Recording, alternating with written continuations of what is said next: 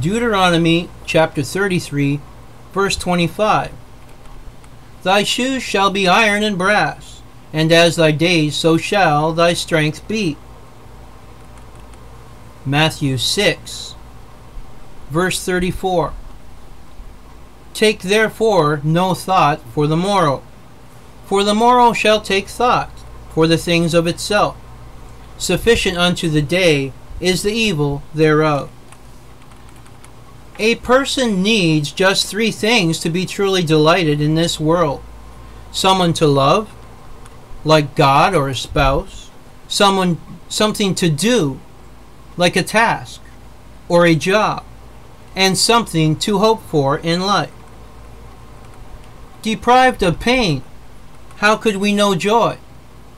This is an old dispute in the meadow of opinion about anguish, and its foolishness and lack of style could be known for times.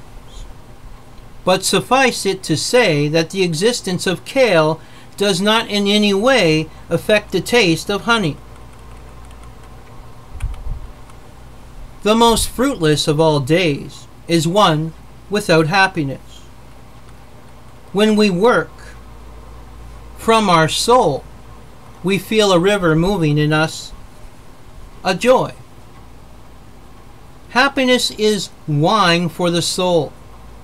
Happiness gentle or noisy and bottomless, tinted over with sincerity and the comical statement made by man that life is worth living. Occasionally our joy is the source of our smile, but occasionally our smile can be the source of our joy. We must be joyful and smile often. We all need some comedy or laughter in our lives. We must not think of the misery in life, but of the beauty that is life. Life is beautiful, and we need to enjoy it. We must do all things with the Holy Spirit within our hearts. There must be happiness in every day. There must be some pain in life, some good taste and some bad. We must have love, a task in life, and hope for the future. We must take one day at a time. We must be strong as metal. These things we should know for our true happiness. God's blessings be upon us all.